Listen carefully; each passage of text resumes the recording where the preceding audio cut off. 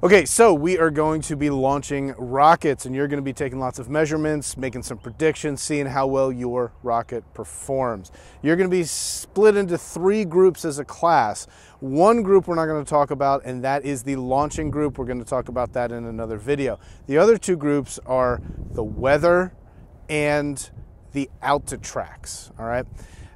Let's get the weather one out of the way. It's pretty simple, okay? You're going to be going out to all these Altitrak stations, okay? The weather people are going to go out to the stations, and you're going to look up on your phone or on your laptop, on some sort of app, certain information that is on the sheet, like humidity, wind direction, that sort of thing, temperature, okay?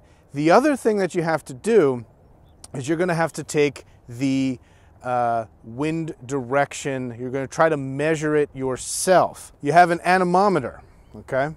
The anemometer is just a fancy little fan in there, and you basically just turn it on.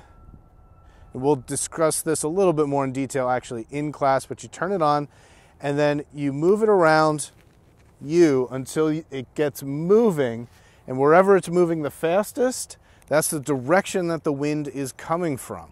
And it'll tell you right on here, all right? And it'll tell you the speed, so speed and direction on this guy, okay?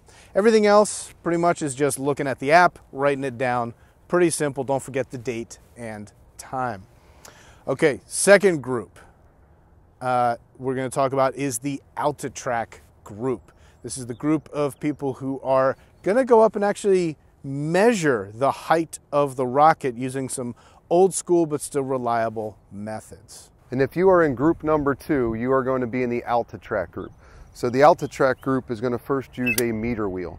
On this meter wheel, it is going to spin, and when it spins, every meter you go, it is going to click. So you can hear that clicking noise. The first thing to do is to start it right after a click. So what I did was I hear it click, and then that is where I'm going to begin. And what I'm going to do is down here at the launch pad, I am going to start where we are going to launch. And then I am going to walk a specified distance.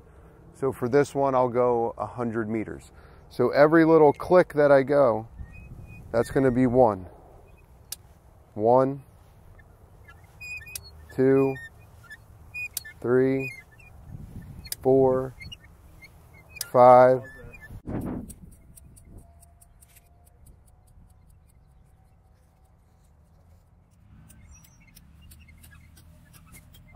So now we're at our spot. We're 100 meter clicks away from the launch pad. And what you're going to do at this point is you're going to use the Altitrak. The Altitrak is basically a device that's going to record the angle in which we are looking at the rocket. So to use this thing, all you're going to do is you're going to pull in the trigger. And when I pull in the trigger, it's going to release that pendulum. And the pendulum is going to swing freely inside the angle recording.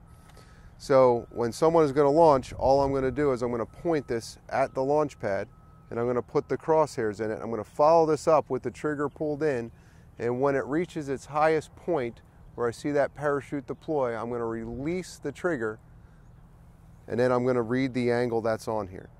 The angle that you see on the Altitrak is going to be the angle you record on the document for the group that just launched. So each you and your partner are going to have an Altitrak. You're each going to record an angle, and you're each going to write down an angle that's recorded. So the example we're going to use on how to do this is that big old light post for the stadium lights. We're going to see how high that is. So Mr. Dorsheimer, can you go ahead and show us how to sight the thing? Yep, so what I'm going to do is I pull in that trigger to make the pendulum spring freely, and then all I'm going to do is bring up the Altitrak, and I am going to line up the crosshairs at the light, and when I have them there, I'm going to release it, and then that is going to record my angle. So the angle on here goes from 0 to 70 degrees, and then every little tick mark on there is 2 degrees. So right now we're looking at 10, 12, 14, about 16 degrees is my angle in which I'm looking at that from my viewpoint.